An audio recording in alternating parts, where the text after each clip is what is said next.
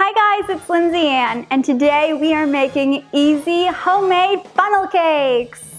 My secret ingredient for making these is Krusty's Buttermilk Pancake mix, so you get that light, fluffy, tender funnel cake with only a few ingredients. And we're frying them up right from home, topping them with a little powdered sugar, and you have got the ultimate county fair food right at home in minutes. All right, so we're gonna start by adding enough oil to a skillet so it comes up the sides. Today I'm using an 8-inch skillet, so we're gonna get those perfect little 5-inch funnel cakes, but you can use any size you want.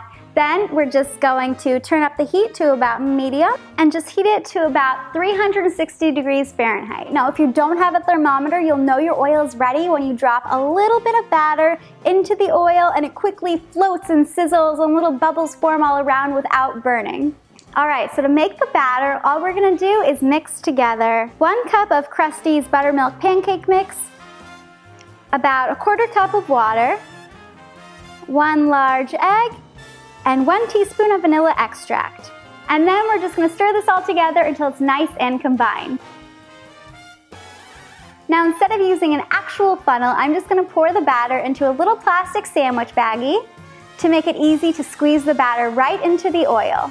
So we're just gonna snip off the corner, and now comes the fun part. All we're gonna do is just squeeze the batter right into the pan, kind of overlapping onto itself to create a nice round shape. And we're just gonna let this cook for about 30 seconds to a minute until the bottom is nice and golden brown. Now we're just gonna flip the funnel cake over with a pair of tongs and cook the other side for about 30 seconds or until it has that really nice, rich, deep golden brown color. Then just transfer the funnel cake right onto a paper towel lined plate and just keep on making them until all the batter is used up.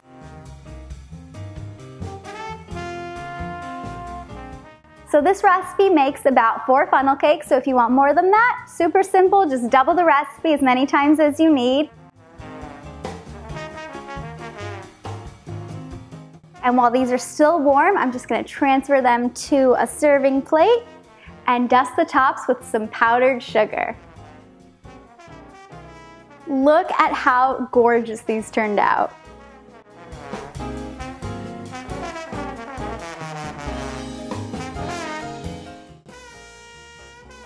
All right, now we get to dig in while they're still nice and warm. Can you hear that crunch? It has that like sweet, fluffy dough on the inside with that crispy deep friedness on the outside.